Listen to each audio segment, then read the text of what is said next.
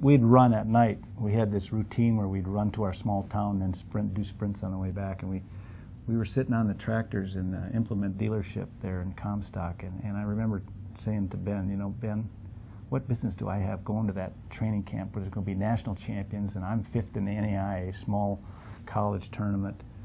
I was so disappointed that I hadn't won that tournament and kind of feeling sorry for myself. And Ben said, John, don't compare yourselves to others. They may be headed for failure.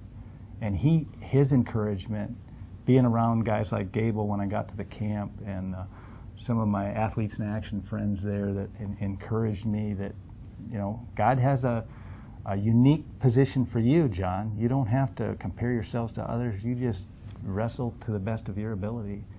And so with the encouragement of others, I was able to do it.